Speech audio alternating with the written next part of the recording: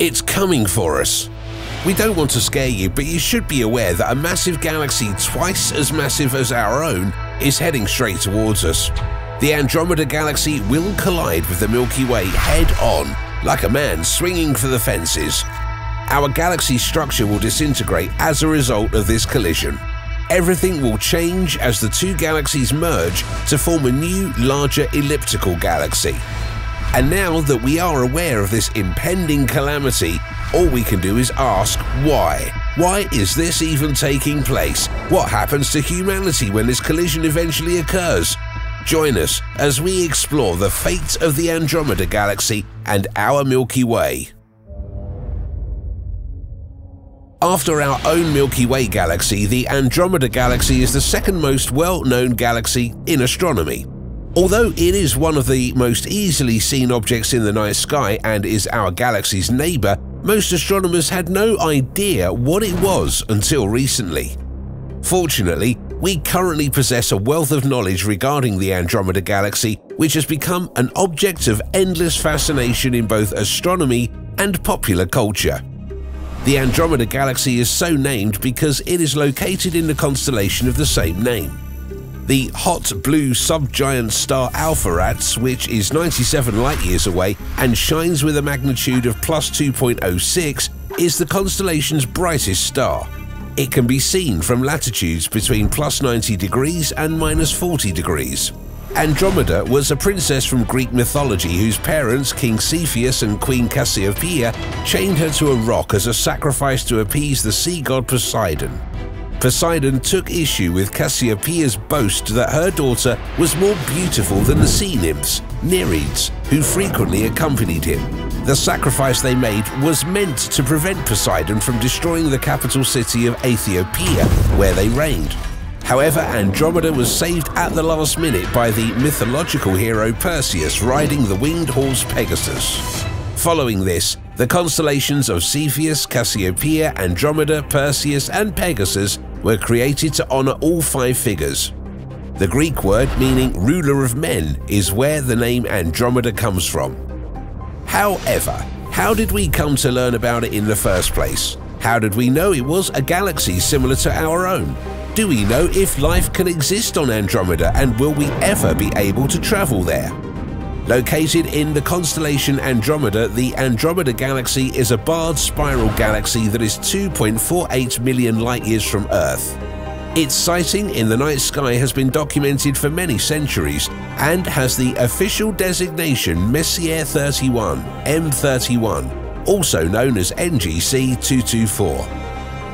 Although the earliest record of it appeared in the Book of the Fixed Stars by the Persian astronomer Abd al-Rahman al-Sufi in 964 CE, it is impossible to identify who found it because it is visible to the human eye on a clear and dark night because of its apparent magnitude of 3.4. Edwin Hubble, an American astronomer, was the first to definitively show in 1925 that Andromeda was a different galaxy from our own and not a nebula, as was previously believed. Since it is the farthest distant object in the universe that can be seen with the unaided eye and shares many characteristics with our own galaxy, the Andromeda Galaxy is likewise particularly significant to astronomers. Andromeda Galaxy or Andromeda Nebula. Andromeda is our closest and largest neighbor in the galaxy, despite long-standing misconceptions that it is merely a little nebula.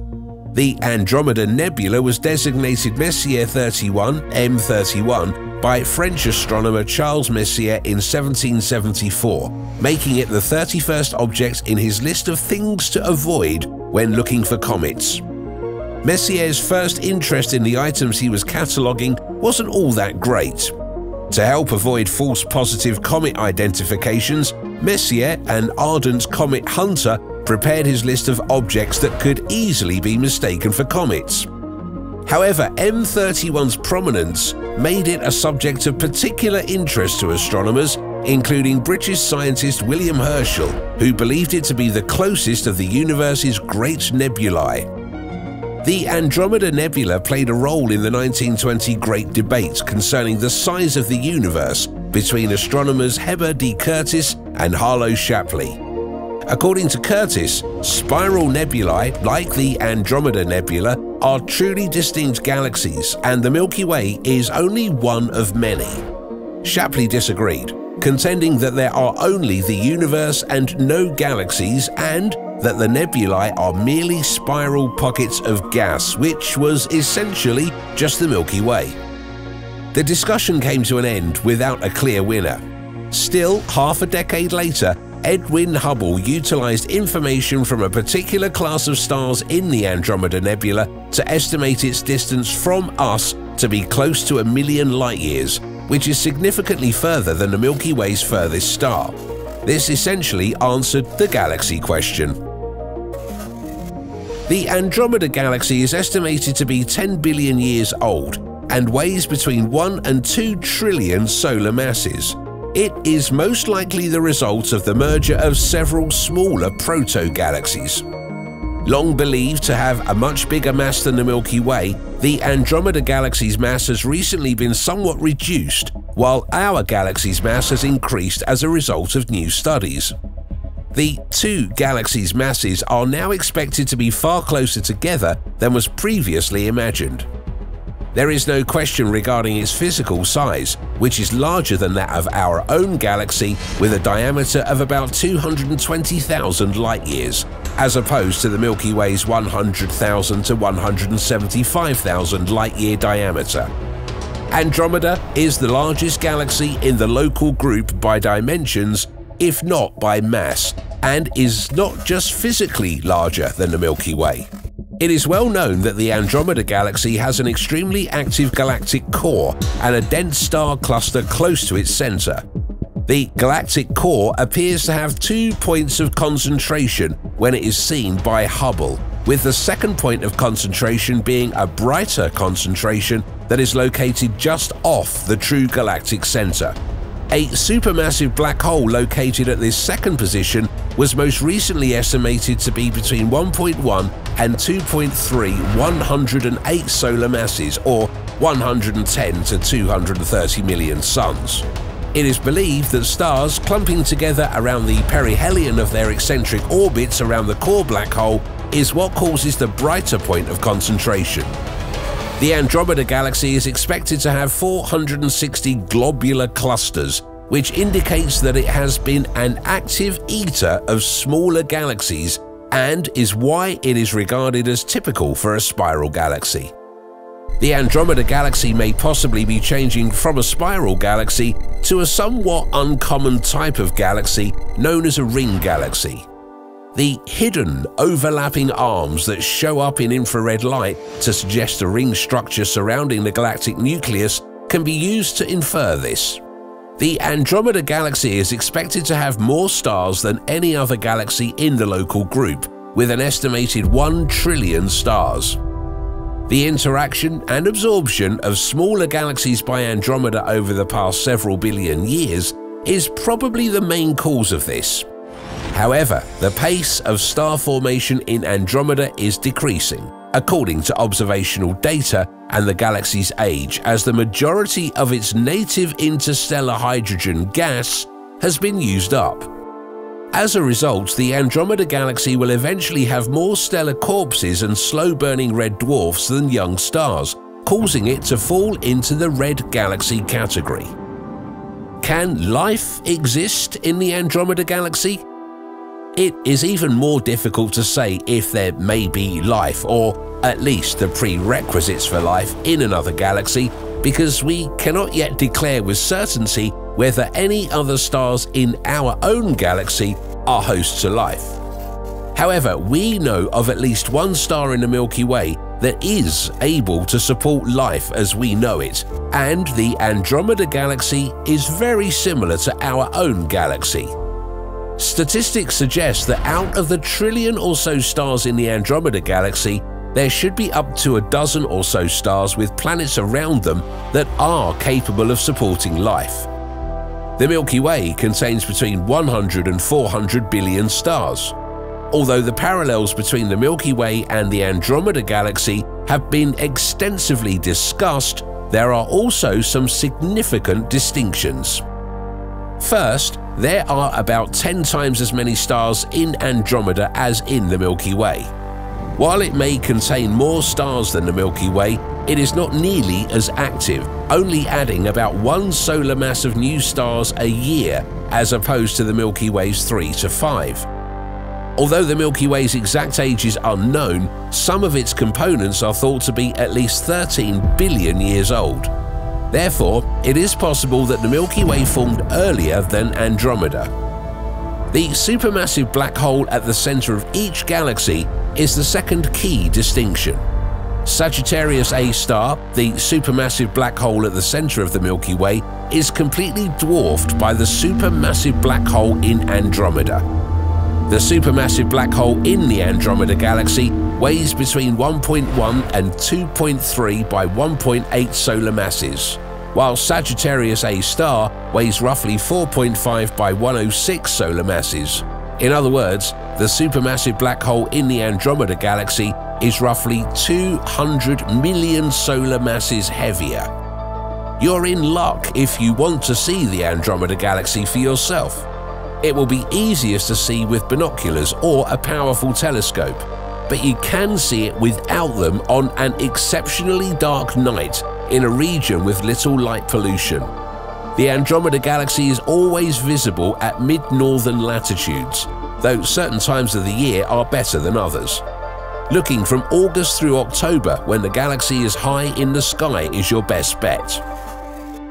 Will the Milky Way and Andromeda Galaxy collide?